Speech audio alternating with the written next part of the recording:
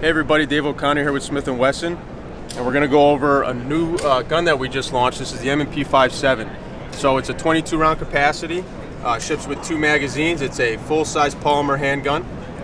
It's got some aesthetics similar to the M&P line, but serrations are a little bit different. You got serrations on the top to reduce glare. Obviously it's cut so you can run a red dot. It's the shield footprint. We got a flat face trigger. It is also internal hammer fired.